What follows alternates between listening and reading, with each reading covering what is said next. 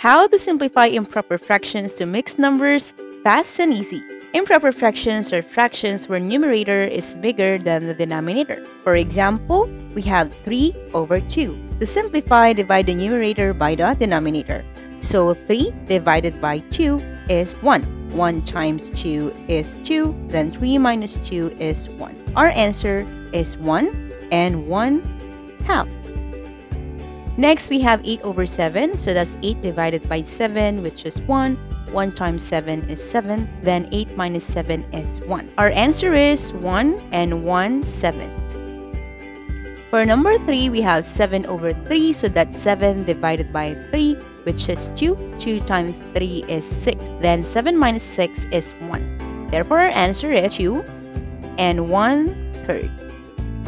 Now it's your turn. Simplify 9 over 5. Comment your answer below.